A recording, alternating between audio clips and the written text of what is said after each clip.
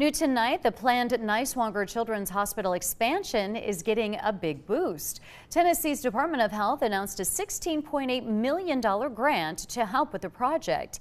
Ballad Health CEO Alan Levine told us today inflation and supply chain issues have run the cost from $30 million to $50 million. The three-story addition will create a new neonatal intensive care unit and an integrated pediatric specialty center. The new NICU, it's all private rooms, so family areas, so the family and the child can stay in the room together. If you go to the current NICU, you'll see they're not private.